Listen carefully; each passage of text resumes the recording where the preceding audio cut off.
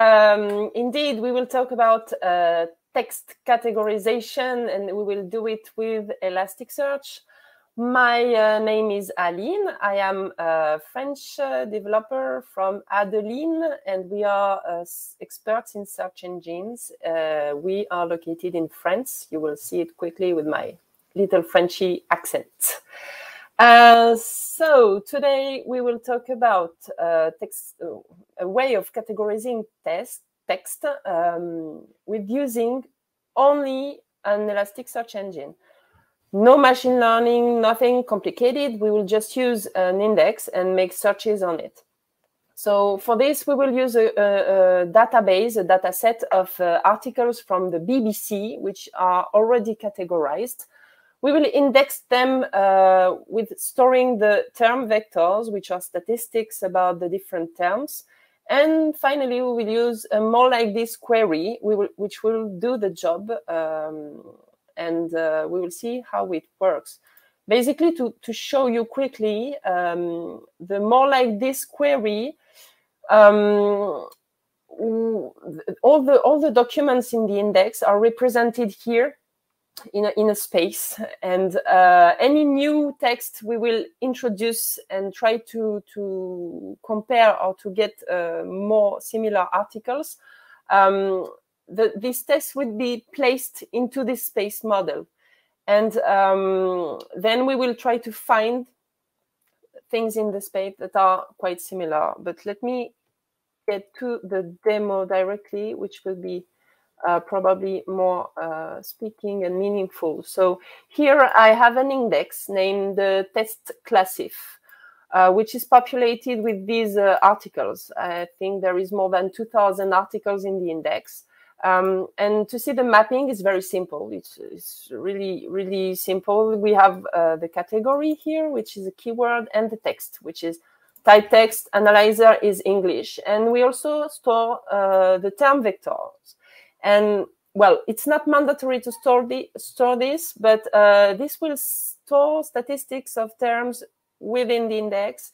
And this is useful then for the analysis of the text and the more like this query. To show you quickly, term vectors is something you can use against your index and will be calculated on the fly. If, for example, here I take a text from Elastic Community Conference and I run the term vectors, for every terms in the text, it will calculate here, for example, ad hoc. It will analyze it and calculate the frequency, different various data about the different terms. And then to classify them, so here I can show you rapidly in my index which categories I have. I already have a data set and I have 5 categories with a rather equal repartition. I will perform a search here, if you can see, a query with, type more like this within the different fields, and I will paste here or give it here some text. And how it will work? Well, it will do the more like this query and get similar articles. And to get the category of this article, I will make here an aggregation on the different categories. And to make it even more precise, I will calculate the average scores of the documents within each category so that I can then order the terms, the aggregation terms, order them by average score. So that when we'll run this query, the first result will be probably the category of the article. So I have some articles here, for example, here one from Reuters. I can show it to you. It is here. It's an article about aerospace and defense, about Airbus, planes. And if I run, so if I show you here, I have exactly the same request. I pasted the text here, and most probably the response will be that in the classification, the first one is business, and it's a bit about politics because there were countries and all. So you can see here business and politics. And it works really amazingly well with any article I could find. For example, recently I just had a look at Sky Sports and got sports article. I think I pasted just this one, which is very recent. I don't remember what this one.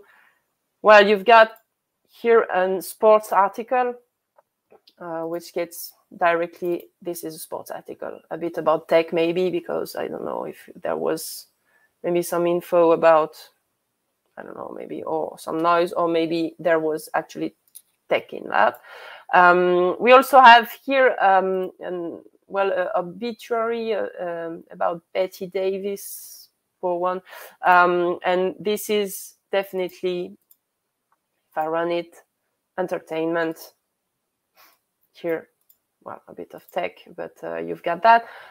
The second category can be very meaningful as well. For example, I had Formula One example. This one, Lando Norris, well, Formula One example. If I copy paste some of the text here, I will get. Let's see. Here, well, sports and text normally, but I think I didn't paste enough text.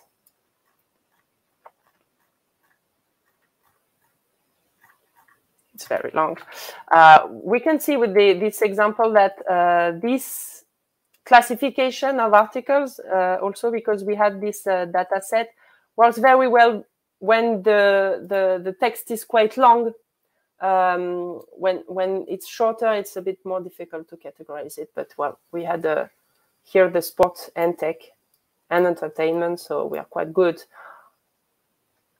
a lot of time on the classification. So as you saw, very simple, more like this query, and you've got a powerful way to categorize text only with an index. And that's it for me.